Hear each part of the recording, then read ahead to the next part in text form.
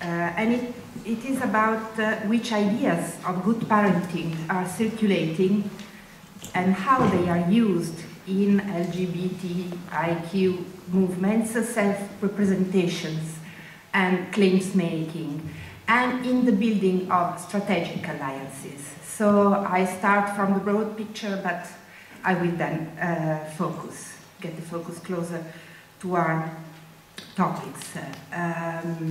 In times of neoliberalism, we know the family, and in particular parents, are expected to accomplish the task of reproducing normality, providing the conditions for children to be able to maximize their self-fulfillment and happiness. Parenting is assigned the responsibility not only for the well-being, but for the well-becoming of children, their life chances, which coincide with the capacity of self-optimization. With poor life chances being ascribed to poor parenting, it's been argued that parenting works as a proxy for social class. There's a regulatory,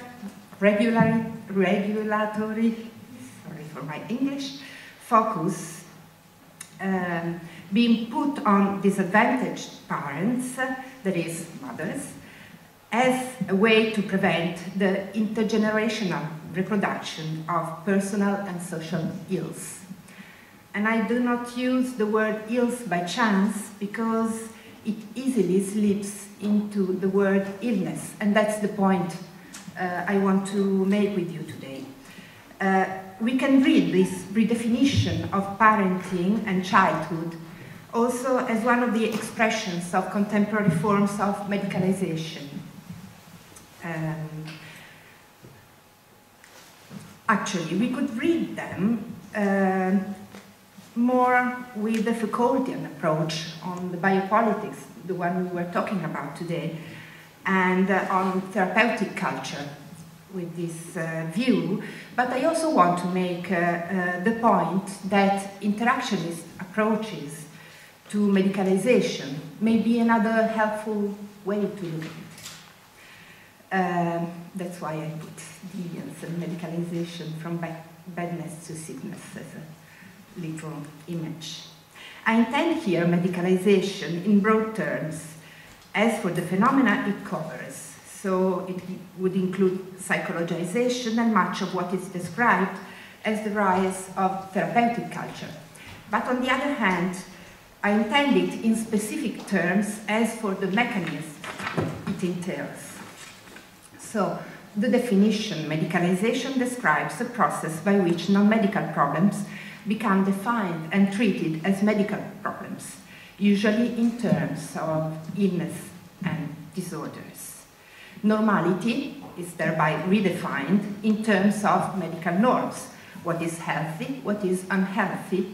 So medicalization scholars argue the greatest social control power comes from having the authority to define certain behaviors, persons, and things, reducing them to clinical category. So the crucial issue is definitional power. Applied to our case, it means that troublesome or non-conformity to dominant moral standards are redefined in terms of unhealthy parenting practices that may damage children's present and future health, their well-being as well as their well-becoming, as the literature on brain science influencing child-rearing discourses shows. It shows that today child investment policies and life sciences are converging in a concern for healthy development, needing careful intervention in the early year, out of the assumption that bad parenting practices have enduring effects, not only on psychological well-being, but also on the very development of children's brains. Critics of medicalization have pointed to its effects in terms of individualizing and depoliticizing social problems.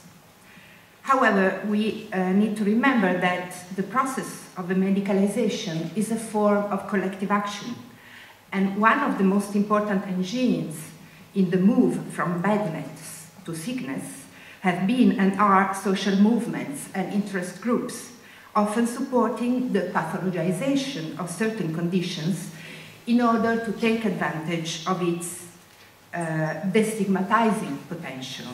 So the history of homosexuality, of course, is an emblematic example of how collective identities were formed around claims for medicalization and demedicalization.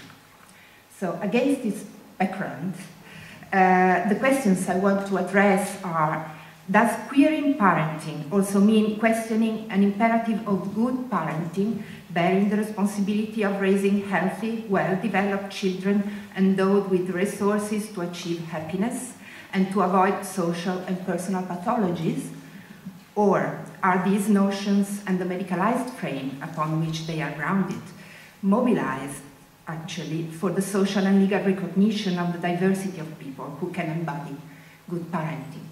And what are these strategies doing to movement self-representation and claims making?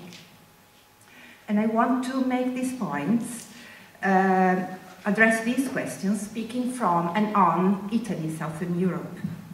The literature I have been referring to comes from Anglophone Western countries, and as we know, needs cautious translation. One of the specificities of Italy and Southern Europe, more broadly, is a stronger intergenerational understanding of family relations beyond the nuclear family, which relates to welfare regimes based on a logical subsidiarity, leaving families, also troubled families, so-called troubled families, with more room to sort it out themselves. And a persistence in intergenerational transmission of knowledge in child rearing is also limiting, probably, we are not sure, but we think, is also limiting the cultural impact of expert knowledge, although expert culture has made its way into Italian, at least, book economy, book self-help books market. So if we take this into account, we can recognize that there are different parts of the LGBT plus movement having a relevant voice in building up ideas of good parenting. Besides queer parents or LGBTIQ depending parents, it includes straight parents dealing with their, let's say, non-straight children. And these are the two groups. So I'll start from the last group, families of origin, which I know best and which is the less researched side of it. AGEDO is an acronym of the Association of Parents of Homosexuals, originally, and is the main organization of families and straight allies of today LGBTIQ people. It started with gays and lesbians. Its foundation was triggered by a self-help book published in 1991, Figli diversi, different children, written by a mother who actually works in the psychotherapeutic field, but just mentioned it en passant in the introduction, very downplaying, and written by her son, who is a well-known gay activist, journalist and historian, Giovanni Dall'Oro. The book doesn't go much into discussing what homosexuality is, but rather argues for the diversity of experiences, warning parents that homosexuality cannot be changed. This mother reassures them that it's not their fault and gives some basic advice on the basis of her experience. Prejudice is treated in the book as being rooted in a long global history of intolerance of diversity. The concern is here to demedicalize by dismissing the uses of psychoanalytic theories to blame parents for their children's homosexuality. There are continuities in the self-help material issued by AGEDO, but also striking changes. If we take the last guide published in 2016, Sei sempre tu, the guide is edited by psychologists. One of them is also an agendo activist, but this is a secondary self-definition. And the preface is written by a psychiatrist. And in these changes from the two, it's just an example, we can detect some of the building blocks of medicalization. One is categorization. The book, the 2016 book, is loaded with taxonomies. It signals that good parents are supposed to be able to recognize and accept a clear, uncontroversial, ahistorical, and ethnocentric system of classification of their children, validated by experts. And the second one is experts' jurisdiction, the role of experts. The voice of experts gets its authority from an objective view of scientific knowledge. Changes in psychiatric and psychological approaches to homosexuality and same-sex parenting are described as depending not on political struggles, but on new research results. And a third dimension is normativity. A well-defined model of healthy parenting is conveyed through advice about what to do, for instance, through the imperative to talk about it as a basis for authentic relationships.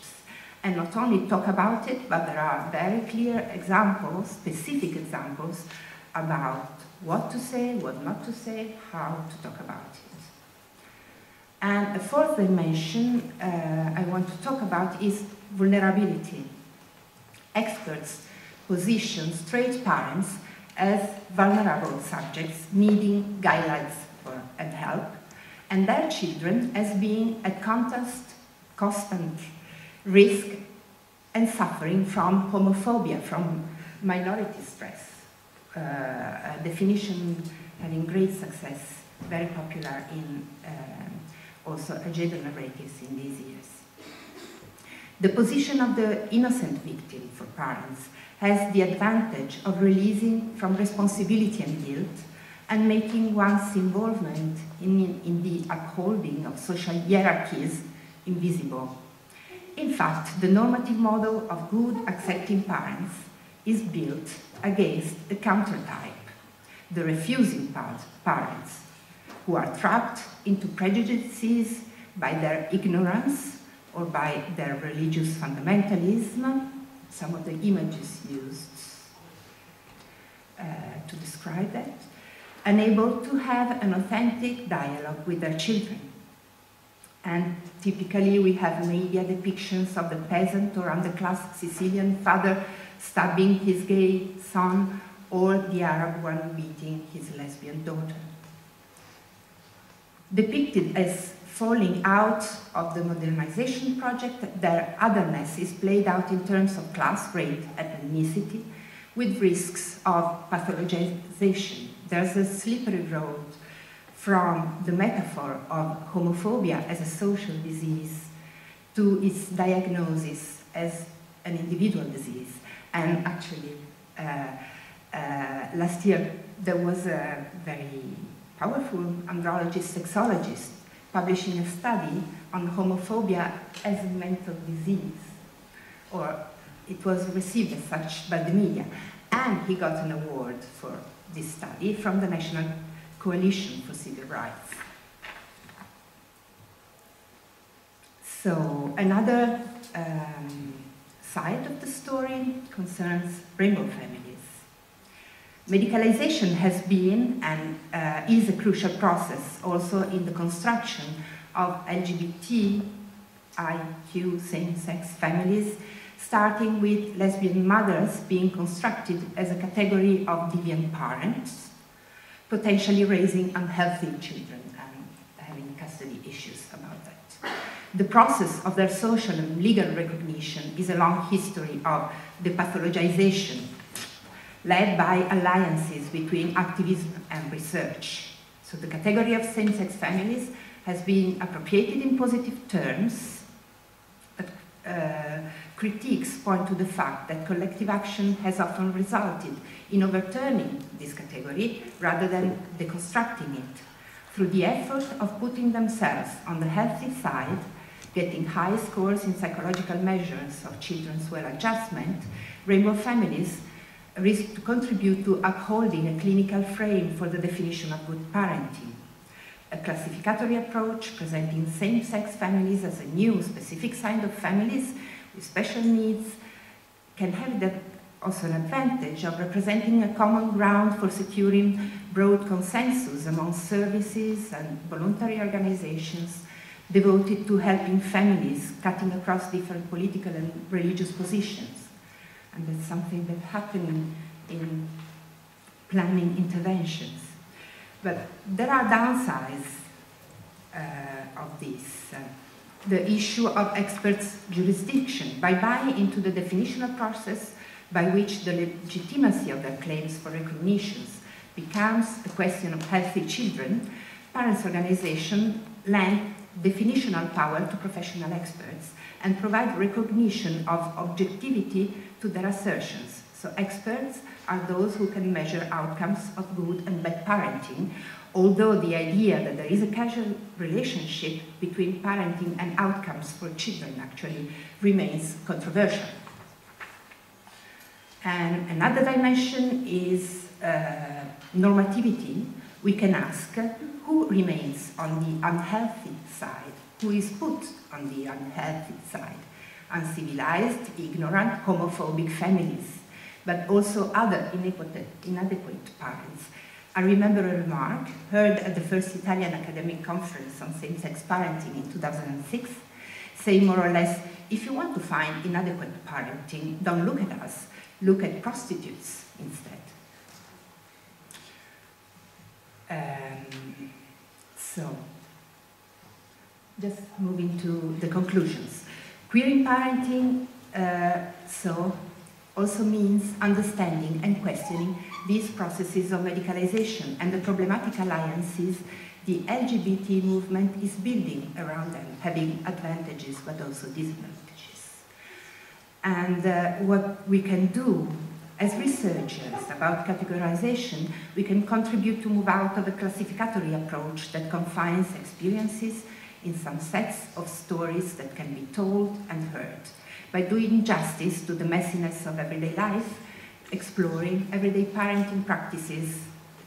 But I stop here since these reflections are much inspired by Jackie's work. Experts' jurisdiction, we can keep a critical focus on how scientific knowledge is built and used, who gets the power to define what is objective, legitimate knowledge.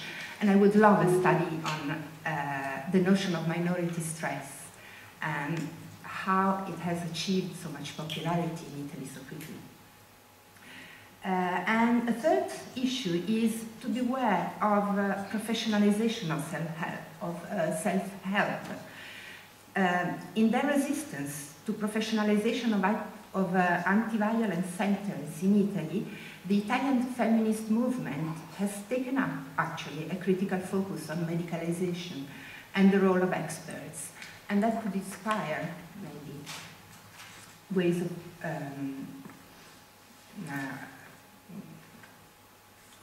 doing this also for queer parents. Last point, if I have 2 minutes, take care of care work. And I go back to the big picture. Seeking recognition through an individualized and depoliticized clinical frame for the definition of good parenting erases class and other social inequalities. In other words, it erases issues of redistribution from self-representations of collective action actors. But in these ways, organizations of LGBTQI and friendly parents contribute to undermining the very conditions for emancipation of the very constituency they are speaking on behalf of. Indeed, they contribute to undermining the possibilities for most parents not to be afflicted by the struggle of finding time to care, And we have to think about the caring arrangements we have in neoliberal times. I go to Nancy Fraser, what she has outlined. By enforcing at the same time welfare retrenchment and women's paid work, progressive neoliberalism has externalized care work onto families and communities while diminishing their capacities to perform it. So, by not questioning their contribution to progressive neoliberalism, rainbow families as well get caught in the resulting dualized organization of social reproduction, commodified for those who can pay for it and privatized for those who cannot. So moving forward from the construction of hierarchies of parenting is not only a question of recognition, acknowledging the different forms it can take, but it's a question of developing emancipatory projects and alliances aimed at securing to all the possibility to care. Thanks.